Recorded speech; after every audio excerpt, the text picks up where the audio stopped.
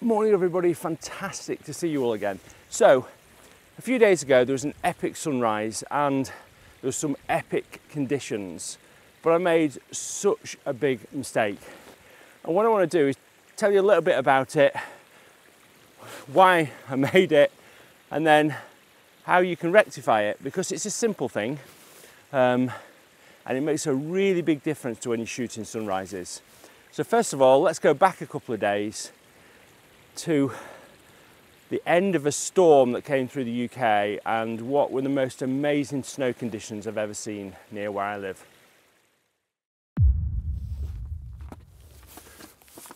Morning everybody, and fantastic to see you all again in this amazing winter wonderland we've got here in England at the moment. So I've come here to photograph sunrise at a location that I think could be quite spectacular, but I'm a little bit late, so I've got to rush. Coffee is most important. Chocolate bar.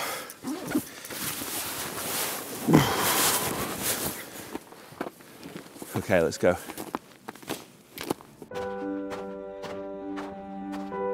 Okay, so I've got this epic sunrise here. I'm just too late, I'm too late. Big mistake. Right, anyway, I've got a little bit of a composition here with this wall. So I'm going to put a wider angle lens on. I'm going to take the shot and then I'm going to come back and explain a little bit more about it. But oh my god, the sky's epic. I'm going to have to take the shot now. I'll see if I can put you somewhere so you can see me. I'll go a little bit closer. There we go.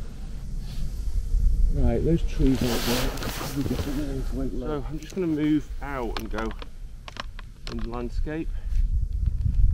Yeah, so right, what I've got here is, you can probably just see that I've got this scene over here, and what I'm trying to do is just, I'm not talking very well. This is the worst video ever. So I'm trying to just get the line down to there, and then I want some of that distance in there because I think that it's pretty nice over there. There's a little bit of mist. Yeah, this looks really good. Right, I've got to take the photo and just forget about the video at the moment.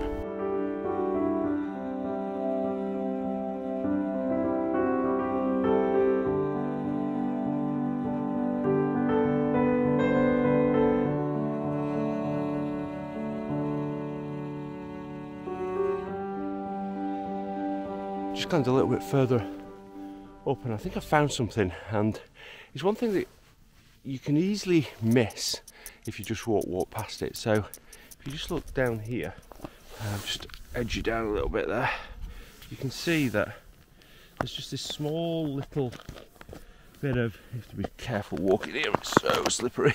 But this smaller element of curvature with perfect snow. And I feel like that down there is what creates such a nice foreground. I think I might be just a little bit late for the best light. Such a shame, but it's still pretty good. And yeah, I've got my wide angle lens on and I'm just gonna stick with this composition, I think, and maybe fly my drone a little bit. Because if I rush around anymore, I think I'll just be shooting lots of different things and not find something that's spot on, really. I should have got here at least half an hour earlier. Big mistake. Big mistake. Oh. Anyway, still beautiful.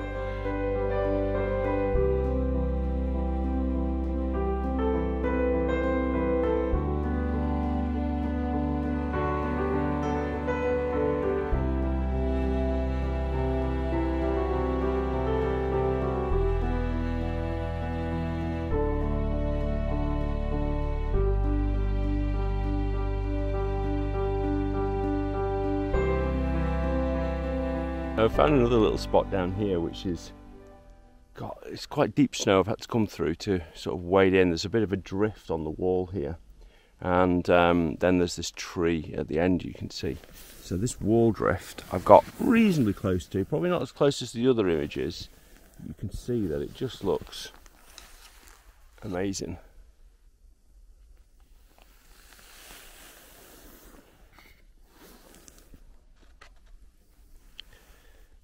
And yeah, I'm just being, the only thing I don't like about it really is that the trees sort of crossing that horizon in the distance.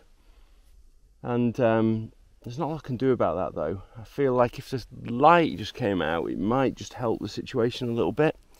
But yeah, there's not a lot I can do about that, which is a shame, but that's what it is. And it doesn't get better than this, so.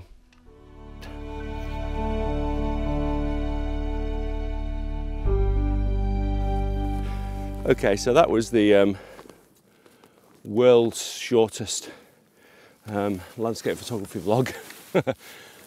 So I messed up big time. I should have got here way earlier. The thing is, in conditions like this where you're usually trying to use the reflected light on the snow, you want to get here at least probably, you want to be in position 45 minutes. So composition set up 45 minutes. So you need to get, giving yourself half an hour, 45 minutes to hike. You probably need to be arriving, you know, about 1.5 hours before if you've got a 45-minute hike. And I arrived 30 minutes before, which wasn't good. I was just speaking to a fellow photographer actually, and he said the same, so it wasn't just me.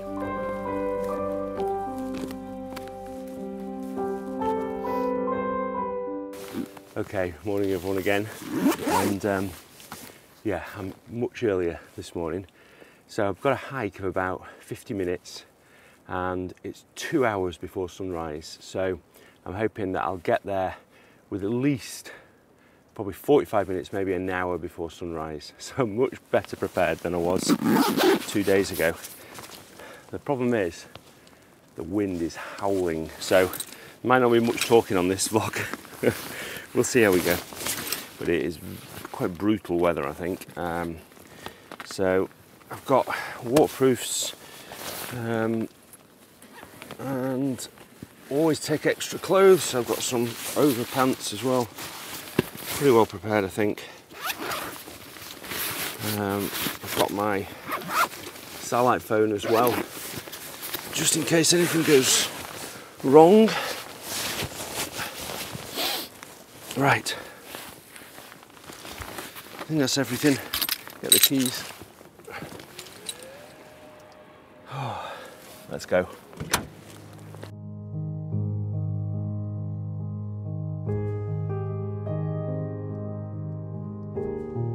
So a lot of people speak to me about hiking in the dark and how, one, is it dangerous or scary or whatever. I mean, it's a bit scary when you're on your own in the dark, there's no doubt about it, but I don't think it's too dangerous because you've got a really bright head torch, which is illuminating me at the moment. I've taken it off my head so you can see me.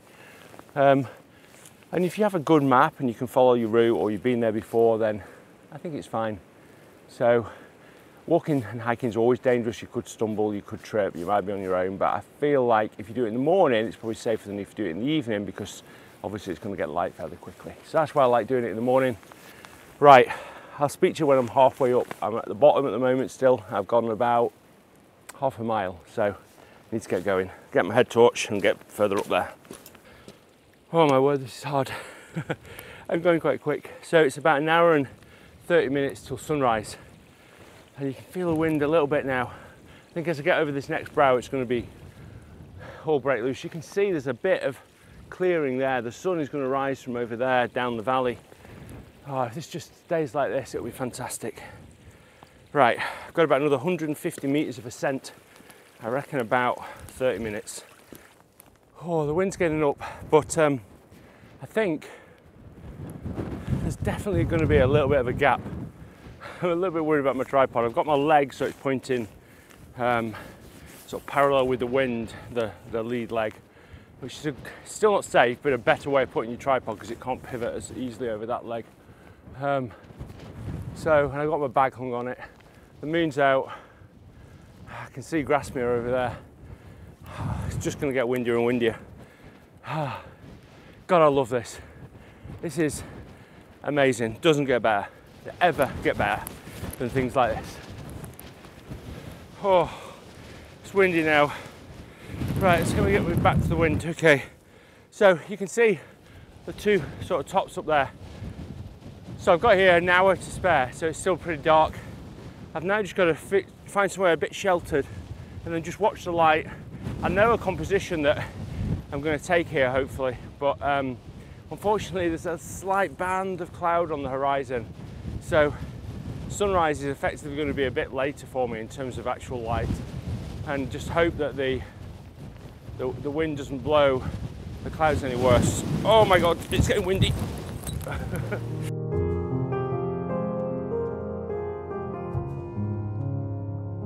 Yeah, so I'm at the top now, and you can see all these jagged rocks. It's really spectacular up here. I was hoping for a little bit more atmosphere on the mountains, because yesterday when I came up in the morning, I'll show you a bit of footage here, to a different hill, it was really misty and mysterious, but I think the wind's blowing it all off, unfortunately. But it's still good, it's still pretty epic. It's a question of, I want to shoot the mountains up there. It's actually not windy here, I've got a bit of shelter, so I don't think I'm going to get that early light. Shame. But if I'm not here, I've no chance of getting it. So I did the hardest thing, which is get up, get out, and hike up the mountain. And actually it was fairly easy, really. It's a small hike. Right, it's time for a coffee. Oh, that's nice. And hot.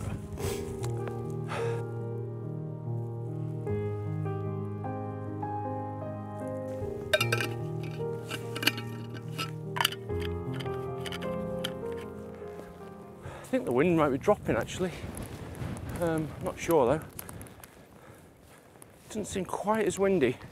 I might just be in a little bit of a dip. Sometimes you can get just a little bit of shelter where you don't imagine it, but yeah, it's pretty good. Okay, so I've got an interesting composition here. There's this sort of foreground rock here that sort of goes in the opposite direction to those rocks over there. It's just still, how long is it? Still half an hour before sunrise. So, but there's a tree just coming out of the rocks over there which you can just catch as well. It's quite a long exposure. It's just a question of lining everything up. I've just moved things a little bit so that I can get the lake just to fit nicely into the scene, and it looks pretty good. I could probably get the moon as well actually if I went vertically, so I might try to go vertically as well, see if I can get the moon. And oh, the clouds are lighting up behind me there as well, so it's starting to kick off. But I've got time, that's the thing, I've got time. I'm not rushing at all.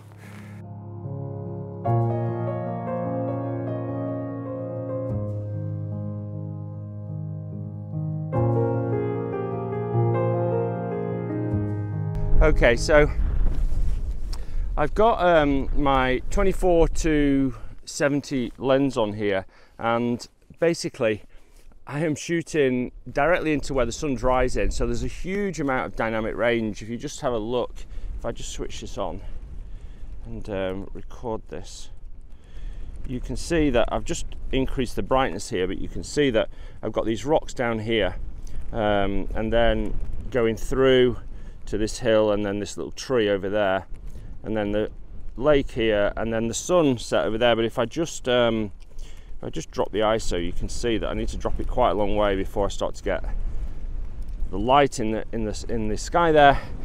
This is going to be my imagination for this, in terms of how I'm going to edit it, is it's going to be quite dark in the foreground, because I don't want to brighten it up too much. I've got this sort of feeling of, you know, this just pre-sunrise shot with a little bit of light hitting the rocks, and yeah, I think it looked really good. I'm quite excited about it. It's so hard in this wind. I think the light over on these hills and these clouds over here are pretty good as well.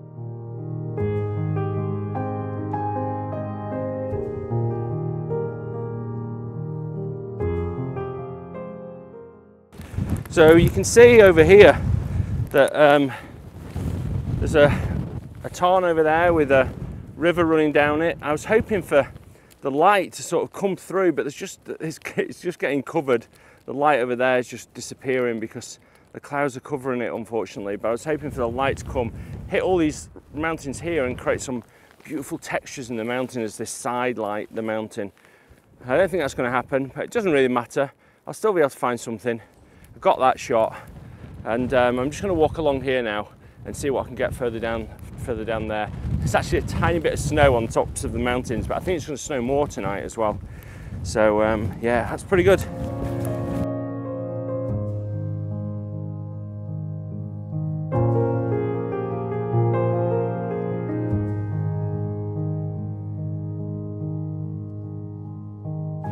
Okay, so I've just shot this scene here. You can see the rocks in the foreground and then the background rocks and the gorgeous sort of valley there. The light's not ideal, there's no doubt about it, but I'm just using the textures and the shapes to try and shoot it. And the thing to remember is when you're shooting something like this in such wind is you're going to have long exposures in the morning, even though it looks quite bright to the eye. And you know, I was shooting at 4 or 5 second exposures, so I've got my bag hung on my tripod to try and create a heavier stability to the tripod. And then I'm also shooting it at ISO 64 and ISO 400 and ISO 800, so that at least I'm going to have a sharp shot. You know, it might be a slightly noisy one, but I'm just sort of edging my bets really. I don't want to go back and then see that all my ISO 64 shots have got a slight bit of movement in them, because even if I inspect them on the back of the camera, I can't see perfectly until I get back into Lightroom. But it's so rugged up here, so beautiful. You know, just the movement of the clouds over there is just beautiful. Oh, I just love it. So good.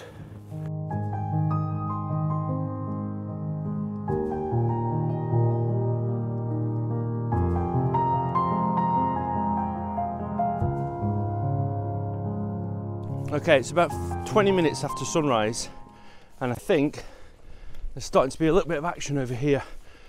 So I'm going back to the first shot I did pre-sunrise, and I'm going to try and get it again, because I think the light is a little bit better now. So I've just got to find out where I was now. Oh, it's looking good. Over there. Okay, so it's getting interesting now. You can probably see, in fact, the clouds are coming right in over there. We're getting some sort of rain clouds coming over. So we've got dark clouds, we've got this beautiful sort of golden horizon. No light on this foreground, but the light is actually quite nice. It's got a sort of a warm tone to it. Always pay attention to how the light changes and just gets reflected off things, but I think it's got a warm tone to it. So these rocks in the foreground look quite good. We've got these rocks, we've got the water that's in quite a lot of rain cloud now, so it's looking quite dark. And then this golden horizon. I've got a bracket and focus stack, so it's a little bit of a tricky shot, but I'm doing F11 and taking 3 shots for focus and 3 shots for exposure, so that's 9 shots in total, and I'll stick them all together in Lightroom.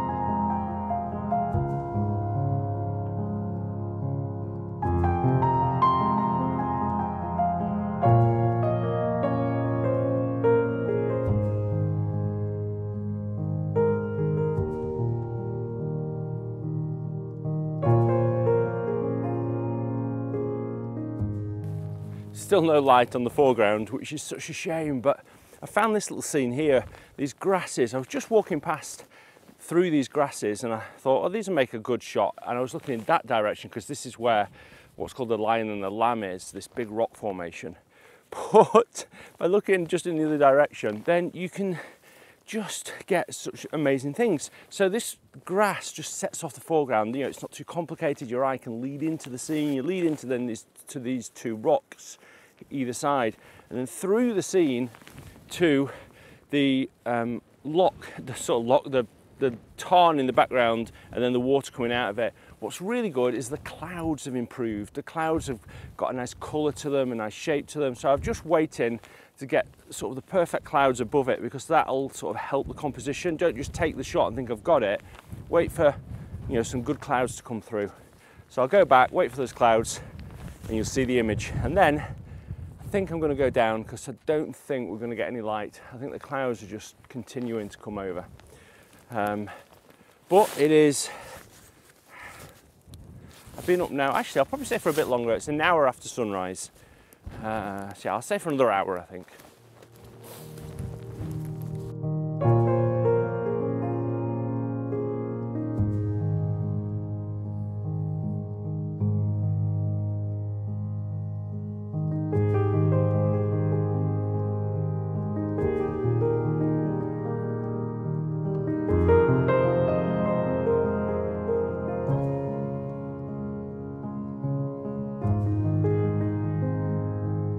just on my way down now.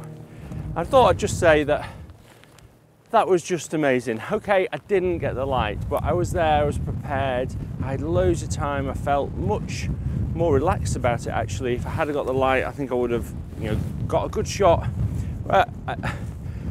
Compared to the morning before, where it was rushed, I just found one lucky composition. But if I'd have just been prepared that morning before, I'd have got something super, super special. I'm not saying it wasn't a great shot, I was really pleased with it, but I felt like I didn't get the most out of those amazing conditions. So, you know, the moral of the story is just get up an extra hour earlier, basically, or go out an extra hour earlier in the evening. Stop hitting that snooze button. Okay, I think I'm going to take a picture of this tree with the background, probably zoomed in a little bit. I won't take the sky. I'll leave you with that photo. That's it for this week's video. I hope you've enjoyed it. There's two contrasting sunrises. One was great, but I didn't get there early enough. One wasn't so great, but I was prepared. Just need to combine those and I'll nail it. Thanks ever so much for watching, and until next Sunday, bye.